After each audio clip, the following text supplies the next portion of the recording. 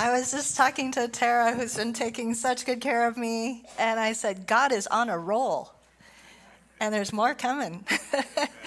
He has great things. When his people gather, he always shows up and does his stuff, and so I'm really excited about what he's going to continue to do in this session. And I just want to say to Pastor Jerry and Pastor Kimberly, you guys are amazing. What a joy, what a privilege to be in this house and to see your ministry. And we are so blessed already.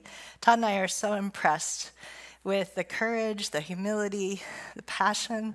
Your message last night was just incredible. And you know what I love so much was he shared his heart and he shared vulnerably about the real deal of what it means to go out and make time to play basketball with a kid when you're busy and tired. Right? And love people like that. So thank you for the model and the example that you give. And we're super, super honored tonight to be able to be here with you and partner in some way with the vision dream that God's placed in your heart. And Jesus Disciple, wow, what an app. I am super excited. That's amazing. And Nicole, your message was so right on. So, I wouldn't have to say anything more, and you guys could go home blessed, but God always has more for us. So I know he's going to do more, but I also wanted to just commend you as a church and as a house here for sending your best. A lot of people want to keep their best, but this is a house that sends their best. And Todd and I had the privilege of one of the movements that we're coaching and working with in West Africa. We were there. It's an area that has many, many Muslims in the area. They're very violent in their violent Muslim area. And we had a privilege of training them for a few days. And at the end of that training, we gave a call to go to what we call them the cousins, to their Muslim cousins who are neighbors in their country. And we had 11 stand up and say, I'll go. And that means that they're not just willing to step out of their comfort zone, they're willing to die. They know that to go means that they may die. And what Nicole talked about, the cost is real. If we're going to reach the unreached, if we're going to reach those who've never heard, there is a price to pay. But people are rising up and saying, I'll go. Because what Jesus did for me is he died for me, and I'm willing to go wherever he calls me and do whatever he says. And that house, that movement, it's a growing movement. They said, and we will send you. And we will pray for you. And we will be there for you when you come home beaten and broken. And we will pray, and we will cover you. And we will be with you. And I see this house doing the same. You're sending people out. You're going out yourselves. And you're going there together. So I want to really affirm and commend you for that. And so I want to talk today about keys to a massive kingdom impact, even if you're not famous, rich, or super talented. Okay? So God loves to use ordinary people to have an incredible impact on the world around them. He delights in doing that. He loves to use people like you and people like me who are just ordinary people. We're not super famous, we're not rich, we're not even super talented, we don't have any money maybe, but he delights in using the ordinary to do the extraordinary. It's part of who he is. And he's doing this in an increasing way today. Ordinary people plus simple faith plus obedience equals a massive impact. Let me say it one more time. Ordinary people plus simple faith plus obedience equals a massive impact. So I'm assuming most of you are not rich, famous, or super talented. Maybe some of you are. I don't know. Maybe there's some people in here who are multimillionaires. That's fine. Nothing against you. Or maybe there's people who are, movie stars or something, but famous soccer players like the picture shows. That's okay. God can use you too. But he loves to use those of us who look at ourselves and we think, I am as ordinary as they get. I don't have much to offer in and of myself. I'm not gifted. I'm not crazy talented. But God delights in using people like you and I. I'm also assuming that you are someone, because you're here in this conference giving up your time, who is passionate about knowing God and making him known to others. Would that be you? You say, I'm ordinary, but I'm passionate for God. I want to know him more, and I want to make him known to others. And you're also someone who loves people, and you long for his healing to come in their lives. Those are the things he's looking for. Well, I want to tell you, you are in the right place today, if you deeply desire to see God do something more than you're currently seeing. Do you have that hunger for more? Maybe you've seen great things already, but you want more. You know there needs to be more. You know that the lostness around you demands that there be more. And you're longing, you're desiring for God to do more through your life than you're currently seeing. And you're ready to embrace change. We just had this clarion call from Nicole to be willing to do things differently, to pivot. You're willing and ready to embrace change and willing to take some risks in order to move forward. What, Pastor Jerry, you're doing, it's risky. It's risky to say, I want everyone here to be a disciple maker. But it's what God's asking of you. And you're saying yes to him. If you're that person, I want to tell you today that God has absolutely incredible things ahead for you. Absolutely incredible things. And before I go into sort of the meat of my message, I want to tell you a little bit more about this very, very ordinary person who's lived a kind of unusual life named Cynthia Anderson. So just so you can get to know me, I think it helps. I'm going to be here for a few days. And I'm a missionary kid. I was born in Nigeria, West Africa. I was born in the middle of a war. And we were evacuated from that country when I was a year old. But we came back to the States. My family is from Lawrence, Kansas. And then my dad, after some time, we went back to the mission field. We went to the country of Ghana and also lived in Liberia as a child. I loved being a missionary kid. My dad bought me a new animal every birthday. So I had my own little zoo on the mission field. I had monkeys, and I had anteaters, and I had all kinds of different animals, parrots that whistled in harmony when we would sing. I mean, crazy things. It was a lot of fun. Growing up as a missionary kid on the field in West Africa, and the country where we were living when I was 13 years old was the country of Liberia. And we were in Liberia when there was a military coup, and I went to an American school there. Many of the ministers of government, their children went to school with me, were in my classes, and there was a military coup where they took over the country. This guy went into the armory, had the keys to the armory, shot the president, shot a bunch of the ministers of government. Our friends fled for their lives, and our family was evacuated from Liberia in a very sensitive time. As you know, 13 is kind of a hard period of time in life anyway. We came back and plopped back down in Lawrence, Kansas, and it was hard. You know, and we had been through a lot of trauma. It was before the days of even knowing what member care was, you know, to take care of kids who go through trauma like that or families. But I went into an American high school, and at that time I thought, in fact, I made what I now know is called an inner vow. I never want to live someplace that isn't safe. And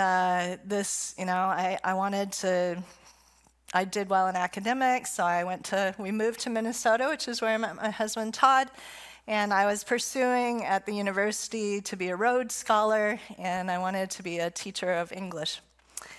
And then, my sophomore year of college, God spoke to me, and Well, it was partly gone. It was partly this itch to travel that missionary kids have. And I decided to go on a missions trip.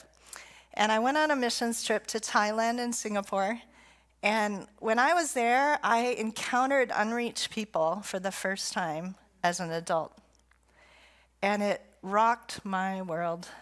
And I was like, there are millions who have never heard about Jesus, ever, even once. They don't even know a Christian.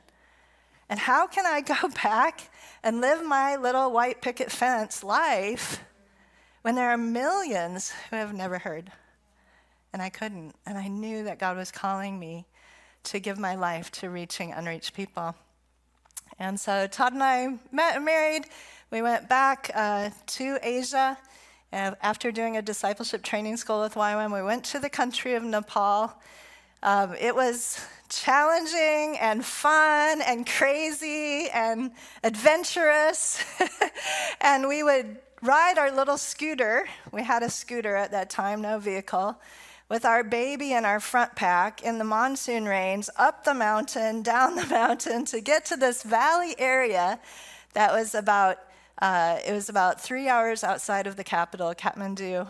And that's where we began to do our work of church planning. And it took us about 3 months to find anyone in that valley who had ever heard the name of Jesus. That's how unreached it was.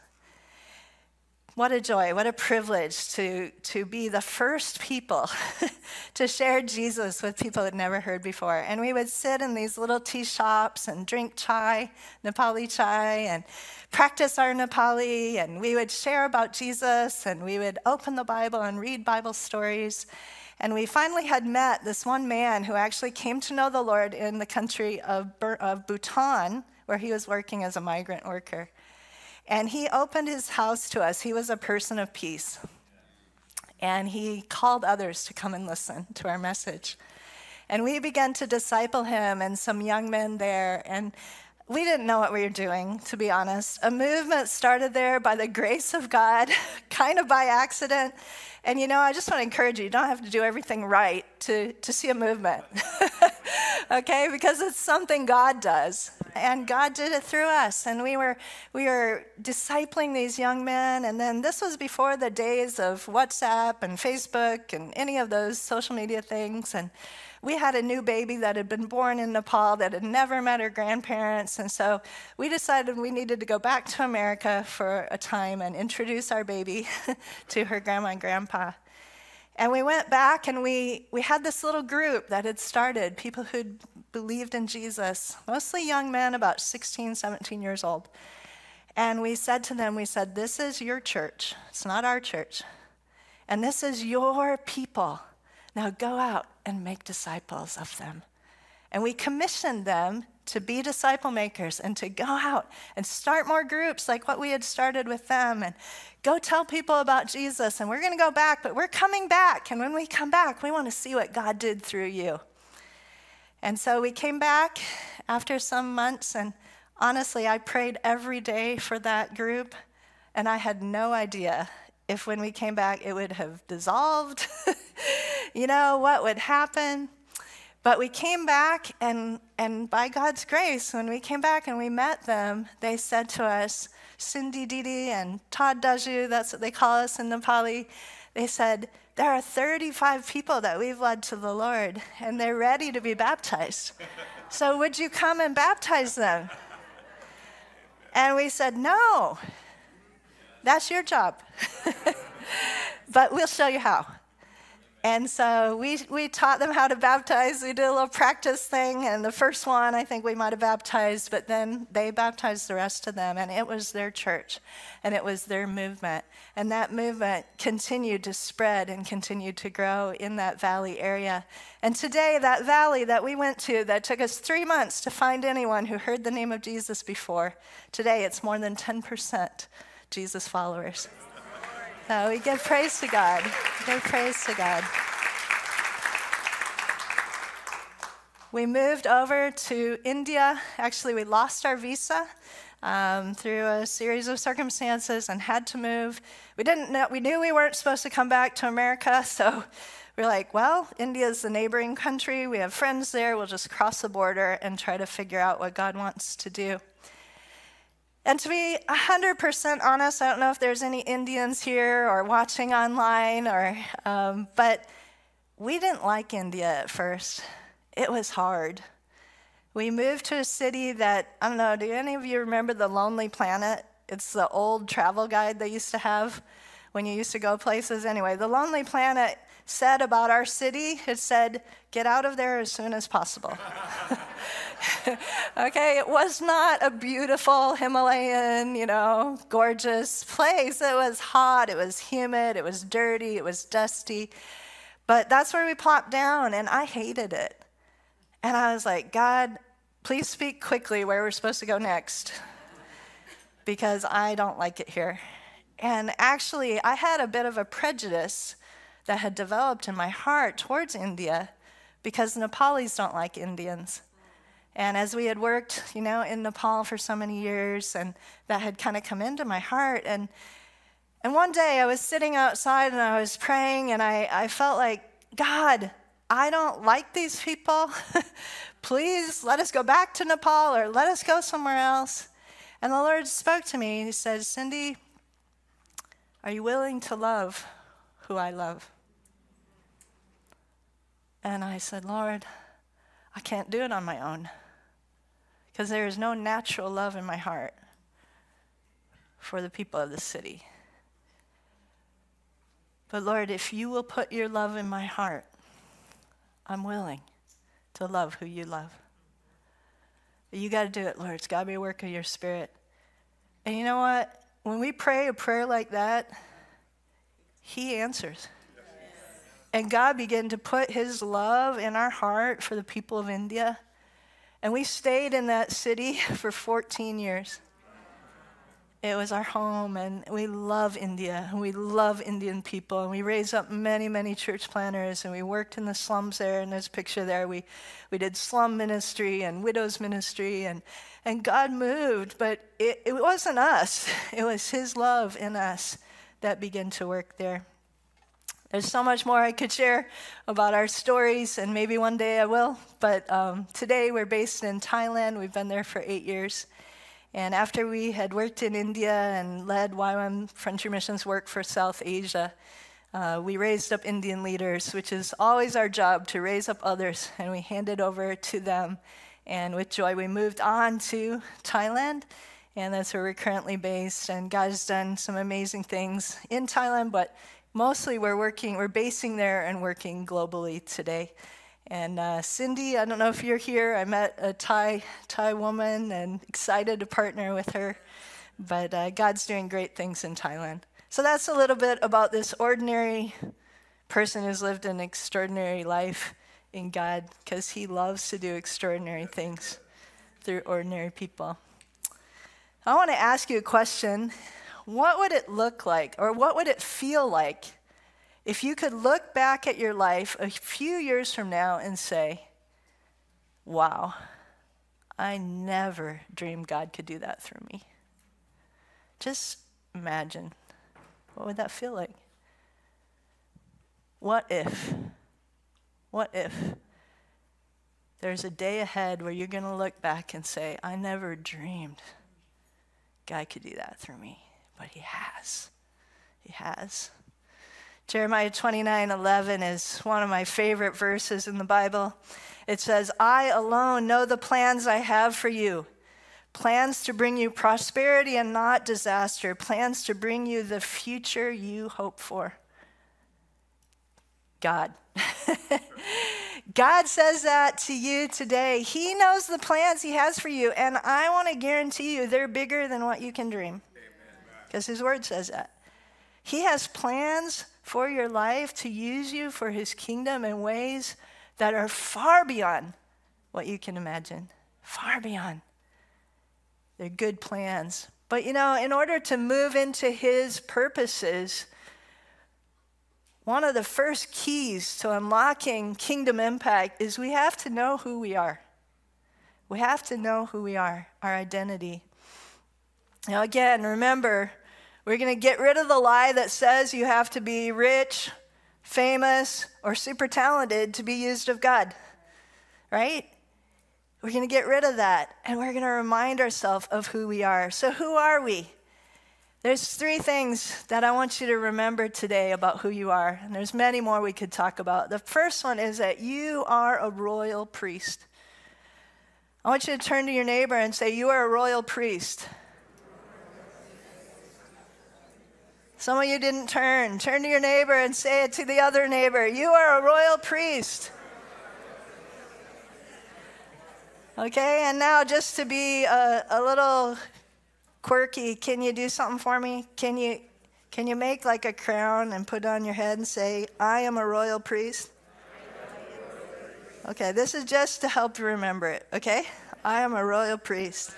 I am a royal priest. Now, 1 Peter 2:9 says, but you are a chosen people, a royal priesthood, a holy nation, God's special possession, that you may declare the praises of him who called you out of darkness into his wonderful light. You are a royal priest. Now, what does that mean? Let's unpack that for just a minute. Well, Todd and I lived in the nation of Nepal, which had a king. We've lived in Thailand, which has a king currently. And if you're part of the royalty, that is like a big deal, okay?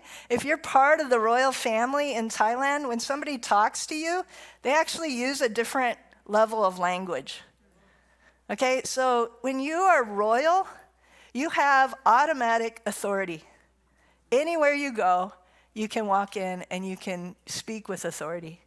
And people actually have to honor you, right? Because you're royal, right? So this is a Bible telling us we are royal. We're part of the royal family. You've been adopted by the King of Kings. You are royal. That means that nobody can say you don't have authority to do stuff. You're a part of the King's family. And you go in that authority. Thank God. He's made you royal. Now, the second part of that is you're a royal priest. Now, we don't have priests so much, especially in this Foursquare tradition or the tradition I come from. We don't have priests, but in the Old Testament there were priests, and in Hinduism there are priests. In fact, in Hinduism, we worked among Hindus for many, many years. The priests are called the Brahmins. Brahmins are a priestly caste, right? We have the caste system, and you have the high caste, or the Brahmins, and you have the middle caste. The next caste down are the Kshatriya, which are the warrior caste, and then you have a bunch of working classes, and then you have low caste, right? So that's the way the caste system works. So the Brahmins are the priests, and you have to be born a Brahmin to do any kind of work of religious nature, right? You can't be educated into Brahmanism or to become a Hindu priest. You have to be born a Hindu priest. Well, it's very similar in some ways to the Old Testament system of the Levites, right? You couldn't be trained to become a Levite. You had to be born a Levite, right? And they were the caste or the people group, or you might say the tribe, that did the work of the ministry. And everybody else wasn't quite as able to get close to God as the Levites were, right? But when Jesus came, there's a new covenant. And when Jesus died on that cross, what happened? The curtain was torn from top to bottom, and every single Jesus follower has equal access to the throne of grace. Amen? Amen? That's right. We are all priestly caste. We are all priests of God. There is no high and there is no low. We're all equal before the throne of grace. We're equally called. We're equally anointed. Each one of you have been given spiritual gifts that God wants to use for his glory, because you're a royal and you're a priest of God. Okay? There's no high, there's no low. Now, sometimes we've gotten a little confused.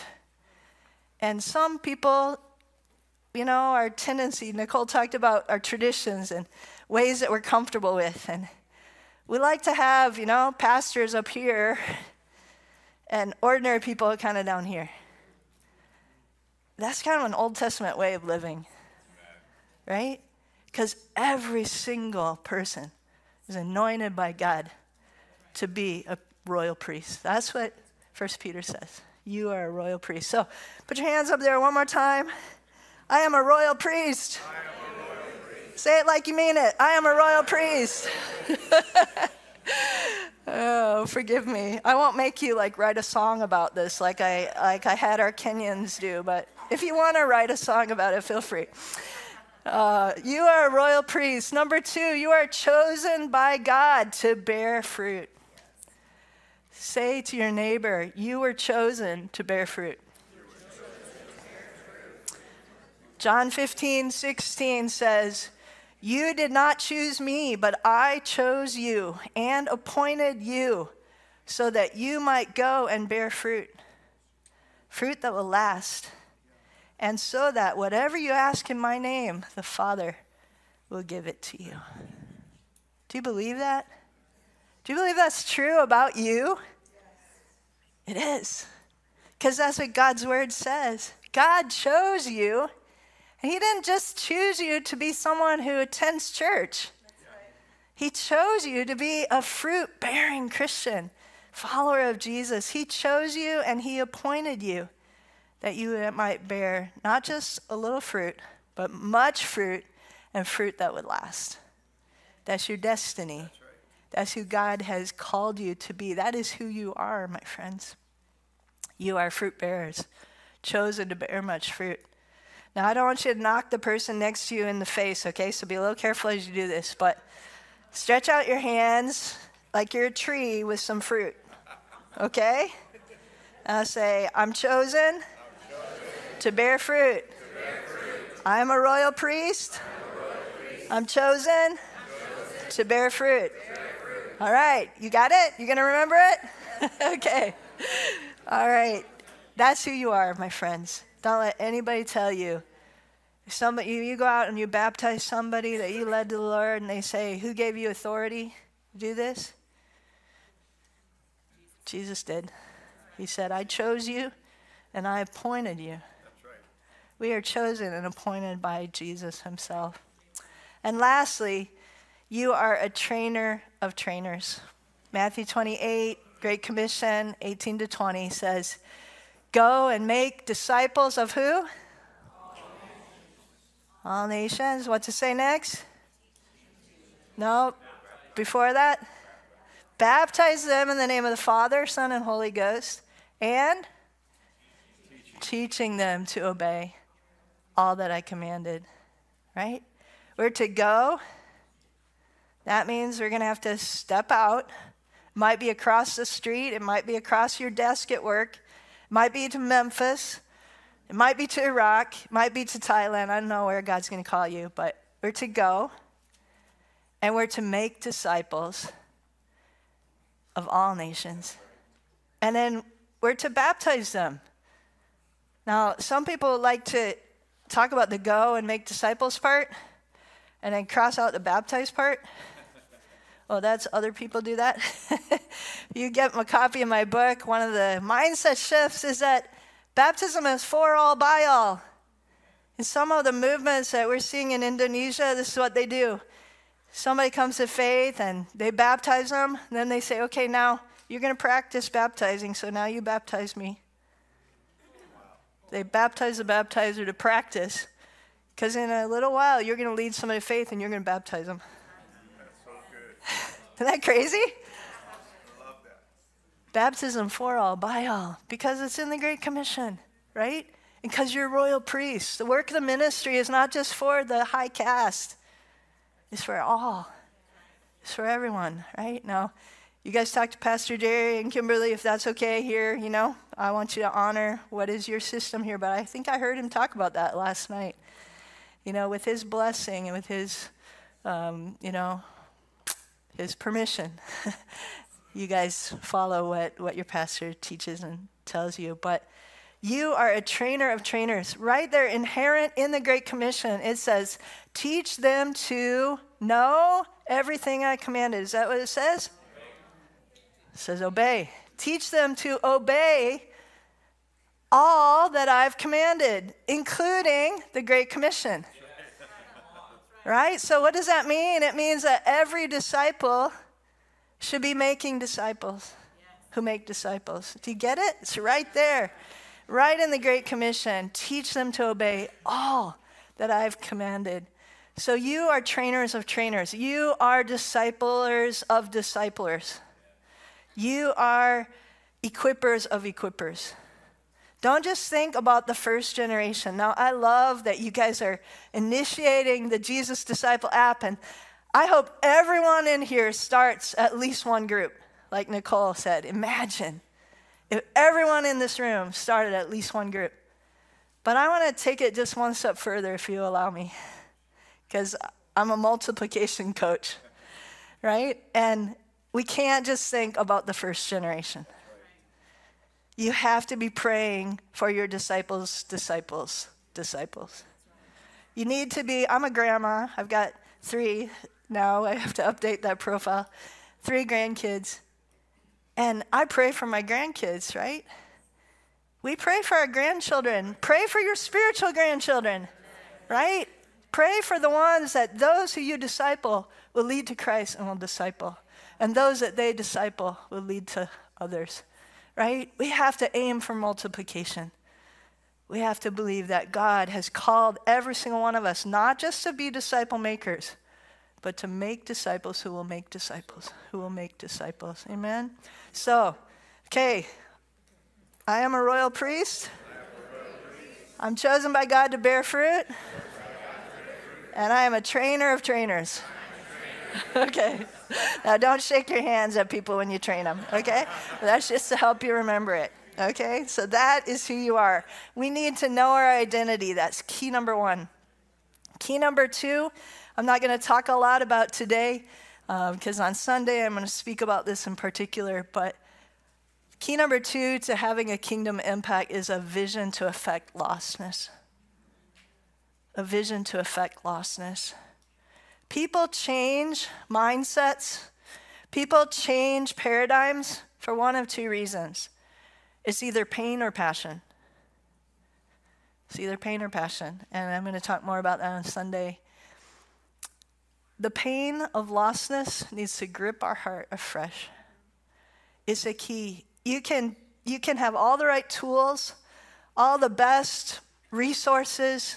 You can have all the knowledge and skills to make disciples, but if lostness doesn't grip your heart, you're not going to see movements. Lostness has to grip our hearts afresh. The brokenness of people around us. We need to ask God to give us his heart. How much does lostness bother us? How much does it bother you? Does it wake you up in the night?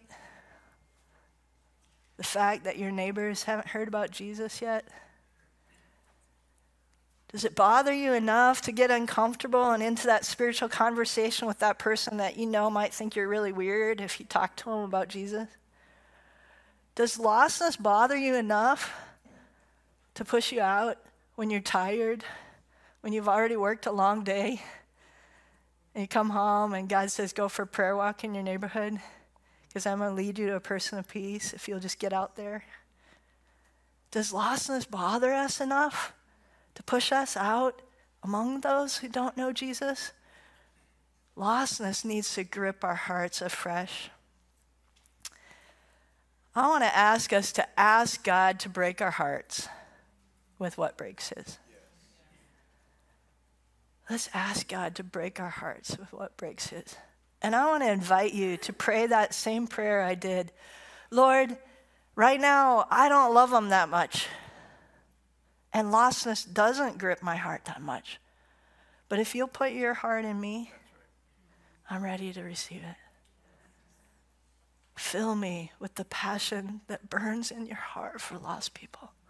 Because I need it, God. I need it. Because it's not the tools that's going to get you out there when you're tired and busy. It's a grip on your heart of the grip of God for those who don't know him and his love that laid down his life for them. that would say, I'll do it too, Lord. I want to be like you. I want to follow you. Give me your heart for lost people. I want to invite you right now, even before we move on to the next point. Would you just join me in asking God, just open your hands up and say, God, give me your heart for lost people. Yes, Lord, give me. I want to just pray over you as a house, Lord. I pray that you will grip our hearts Thank you. with the pain that is in your heart for those who are away from you. They're your kids. They're your creation. You gave your very life, Lord Jesus, that they would be rescued from their brokenness. And you have healing for them. And it is such a deep pain in your heart, God, that they don't know about you. Lord, I pray that you would do a miraculous work in each one of our hearts afresh. God, would you grip our hearts with your heart for the lost? Lord, I invite you to wake me up in the middle of the night to pray for my neighbor. Lord, I invite you to propel me out to talk to them and invite them over. I ask, God, that you would stir us, Lord, with such a passion and such a pain that, God, it would resemble yours. Lord, make us like you, Jesus. In Jesus' name, amen. Key number 3. I'm going to start moving a little more quickly here, but key number 3, everyone makes disciples. In every movement that I've seen around the world, this is one of the characteristics of it. Everyone is engaged in making disciples. The Great Commission calls every disciple to be a disciple maker. It's his design. It's how he created us to function. We weren't created to just come to church and be churchgoers. We were created and designed to be his ambassadors, to be his representatives in the world. That's who he designed and called you to be. That is your destiny. And yet we worry about filling seats in churches. Now, I know this church is concerned about a lot more than that. But many, many churches in our nation are more worried about who they can get in the building than about what those people do when they leave. Am I right? Yeah, that's right. Yeah. Jesus never commanded us to fill buildings or seats. He commanded us to make disciples. We must empower and equip every disciple to make disciples. And that those new disciples would make more disciples. This is essential. It's his design. It's how Jesus designed things to work. True disciples who obey Jesus are radically in love with God, and they love their neighbors and their communities as well. Now imagine with me for a moment, what would it look like, as Nicole said, if everyone in here started a group of disciples, and those groups started other groups, and those groups started other groups. And those people fell in love with Jesus, and their lives were transformed. They started obeying everything in his word immediately and passing it on to others around them. What kind of transformation would we see in Anaheim? What kind of things do we see begin to change? Don't you long for that? You know, it's happening around the world. Ordinary disciples, they're meeting together. They're studying the word in simple ways, and then they're just obeying it. And it's starting to spread. I want to tell you, as we come close to the end, and we're going to have a time of response, but about how a movement started in India with someone that we were working with. And it was in South India, and there was a young couple. They had a new baby, and we're going to call him Dan. I won't say his real name for security purposes, but Dan and his wife, they got a heart for making disciples and the Great Commission. So they went to this new city, much like Nicole's said yes and gone to Memphis. And they went to this new city. And they used to get up every morning and walk the streets of the city. They didn't have a car or anything, but they just got up and they would walk every street. And they would pray. And they carried their little baby from 5 a.m. to 6, sometimes 7 a.m. They would walk the streets praying, God, do something in our city. Do something in our city. Lead us to a person of peace. And they would walk and they would pray. They did that for about 4 months, every single day, walking and praying, laying a foundation of prayer. Prayer is a foundation of disciple-making movements. And then one day, they met a family who were sitting out on their porch as they were walking and praying. They started talking to them, said namaste, and greeted them. And as they got to know this family, the family said, our daughter is very, very sick. And they came to know about that. They said, what happened? And they said, no, she's had this problem of bleeding. She was about 13 years old. And we've taken her to many, many doctors. No doctor can find out what's wrong. And she's very anemic. And we've paid all the money we have. We've sold properties. We don't know what to do. And Dan and his wife said, well, we know a Jesus who heals the sick. Would you like us to pray for your daughter in his name? And they said, well, we've tried everything else. Sure. And so they laid their hands on this little girl and prayed a simple prayer. Just, Jesus, come and touch her and make her whole. And as they did that, the bleeding instantly stopped. Straight out of the book of Acts, huh?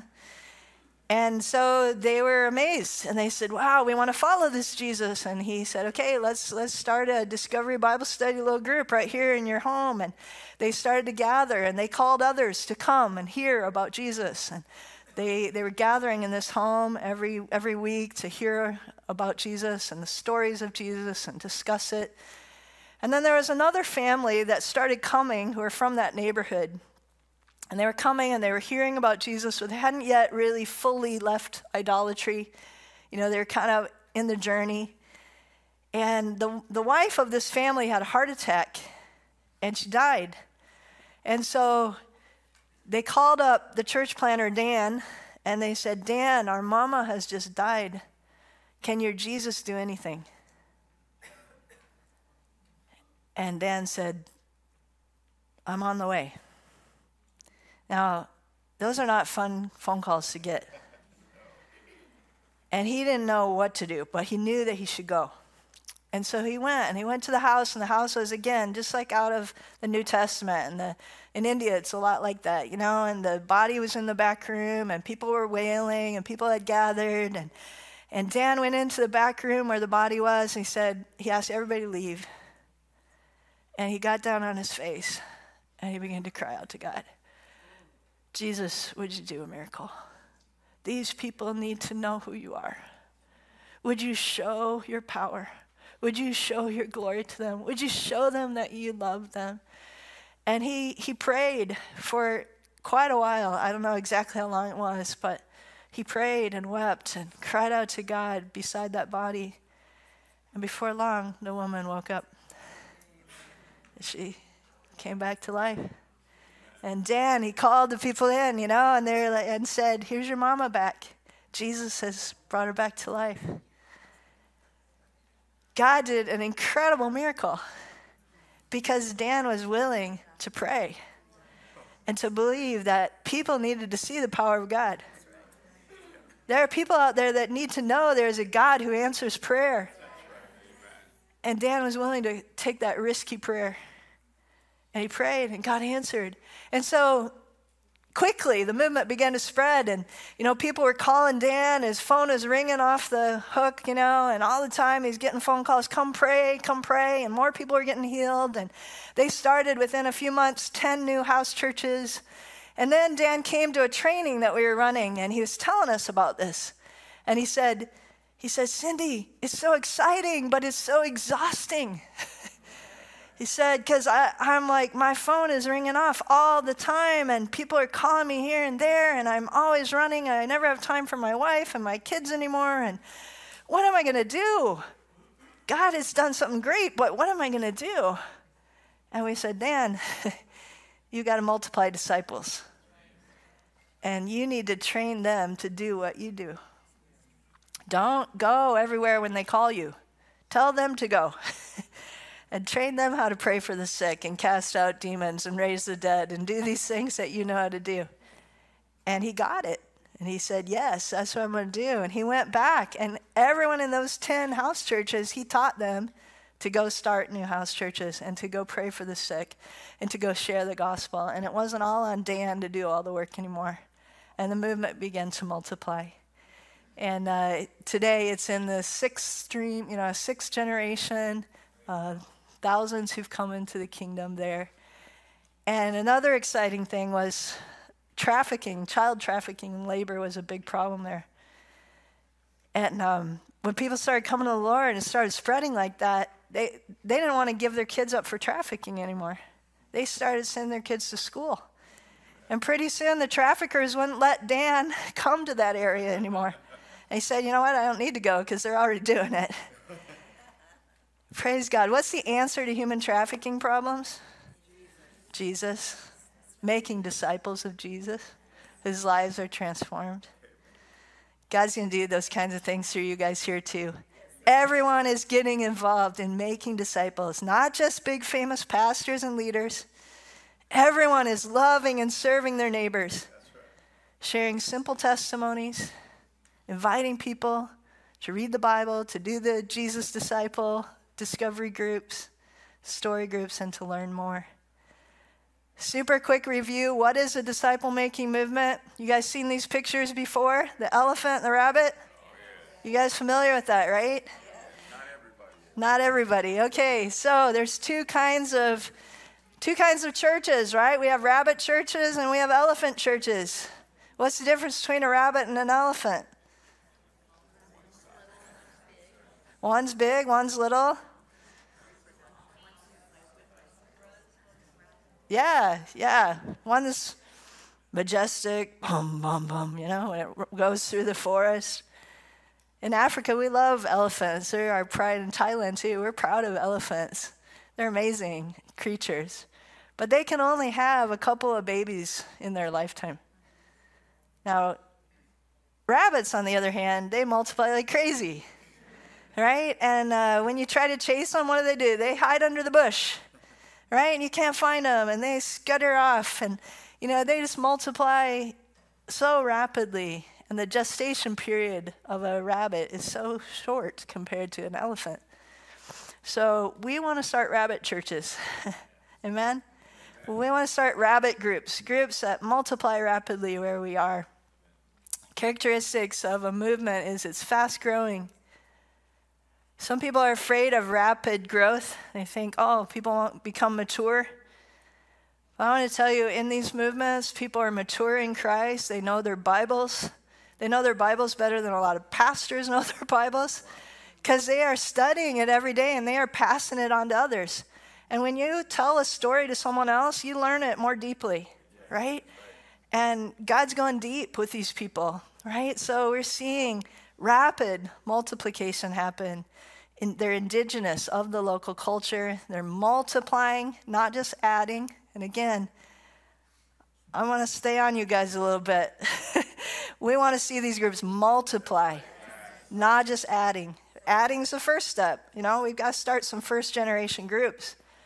But we got to see those groups multiply if we're going to address the lostness in this area. And then they're obedient. Immediate obedience to the word is a characteristic of disciple-making movements. And that's costly. It's costly, but we have to be willing to immediately obey and put into practice what we've learned. Every disciple can learn to multiply disciples. No more filling pews. Are you with me? No more just inviting people to church and thinking that means we're this amazing evangelist because we had enough courage to invite someone to church. Are you with me? Yeah, no, it's time to make disciples and to train them until they can make more disciples. This is a call that Jesus gives us in his word. Okay, last key. I've got less than 10 minutes. I got that clock back there. So last key is the pass it on principle. Share everything you receive. Now I've got some volunteers who are going to come up here, if you would. Where's my 3 volunteers? All right. The pass it on principle, and I know you guys are familiar with this verse in 2 Timothy 2:2. but I just want to illustrate it to you for a minute.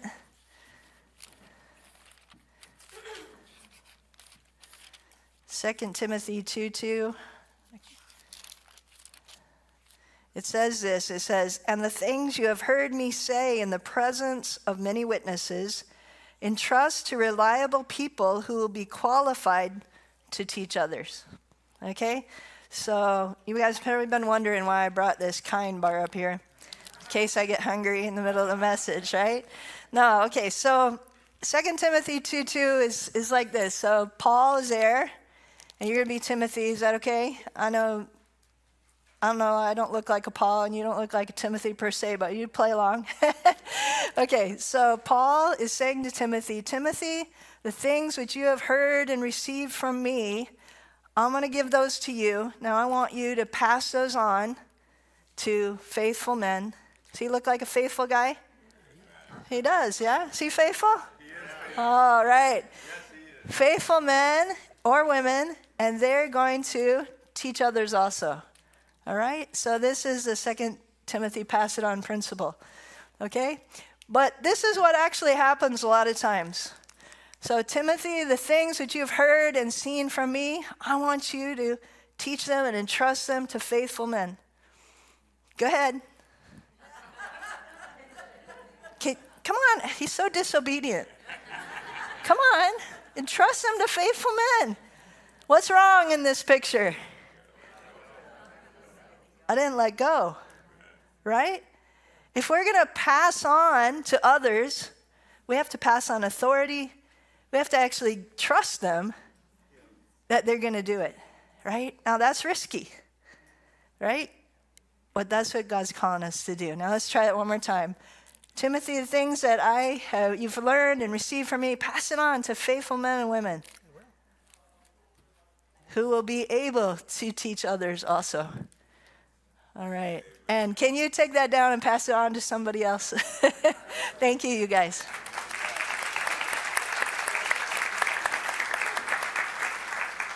Trusting new believers is not super easy.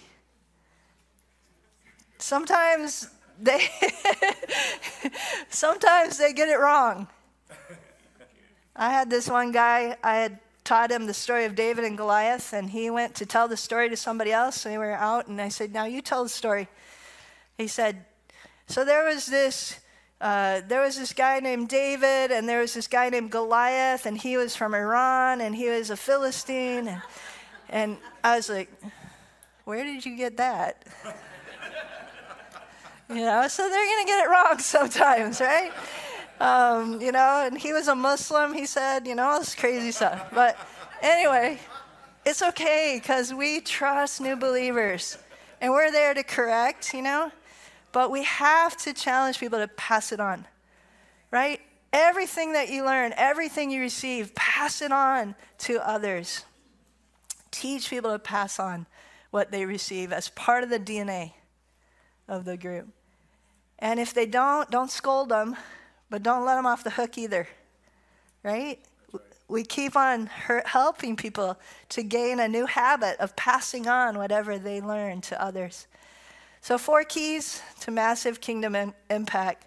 And we can go ahead and have the team come up if they would, the worship team. Identity. Know who you are. You got to know who you are. Who are you again? Royal priest. Appointed by God to bear much fruit. Trainers of trainers, right? Know who you are. Care about who the lost are. We've got to know who the lost are and allow God's heart to be in us. Everyone, recognize who your team will be. Your team could be anyone who's a follower of Jesus, right? Recognize everyone's going to get involved. And then the pass it on principle. Commit to immediately share what you learn with others. Ordinary people chosen by God can do absolutely extraordinary things. Can you say amen? Let's say it again. Ordinary people chosen by God can do absolutely extraordinary things. Let's say it one more time together. Ordinary people chosen by God can do absolutely extraordinary things by the power of his Spirit. Are you ready for God to impact the world through you? Are you ready to see a massive kingdom impact here in this area, wherever you are, wherever God's called you to? I want you to just rise to your feet. Let's just tell him, Lord, I want a massive kingdom impact. I'm not willing to just settle for a handful of believers, because lostness demands that we see more. We've got to see movements. We've got to see multiplication. God, do it through me. I receive that identity. I receive that identity today. I am a royal priest. I want you to just declare it out. Open your mouths. Declare it out to him. I'm a royal priest. I'm chosen. I'm chosen, God. I'm chosen by you to bear much fruit. I believe it today. I believe it today. Lord Jesus, I'm ordinary, but that's okay because you're extraordinary. You're extraordinary. Do miracles through me. God, I want to take risks to believe you for more. Yeah, open your mouths. Cry out to God, my friends. Cry out to God. Let's tell him we're ready. We're willing. We're willing. Hallelujah, Jesus. Hallelujah, Jesus. Do more through us, Lord. Oh, God, we want more of you, and we want to be used by you in greater ways. Thank you, Jesus. Thank you, Jesus. Thank you, Jesus. Thank you, Jesus. You guys have a song? And how great is our God? Sing with me, how great is our God? And oh, we'll see how great. Sing it like you mean it today, my friends. How great is our God? He's able. He's able to raise the dead. How great. He's able to set people free. How great is our God? Sing with me, how great is our God? And oh, we'll see how great is our God. Sing, you have the name above, and you have the name above all names. You are worthy of all praise, and my heart will sing how great you are, God. Nothing is too hard for you. is our God. Oh, you have the name. Come on, Lord. Come on. You have the name above all names. You are worthy of all praise. And my heart will sing how great is our God.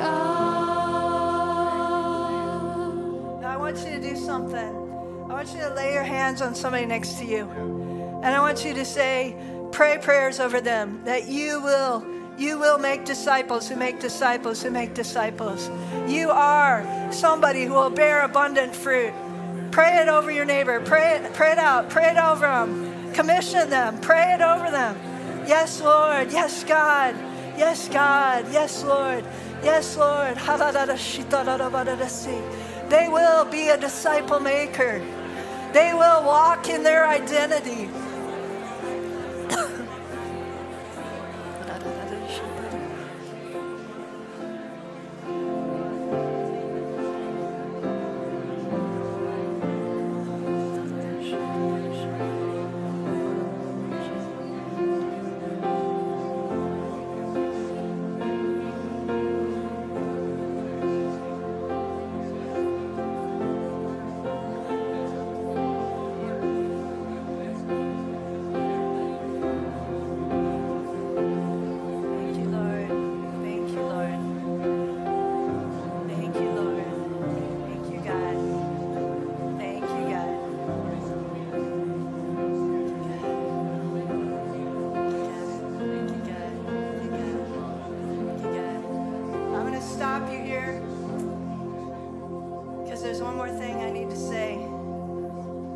want to ask you who you'll share what you just learned with.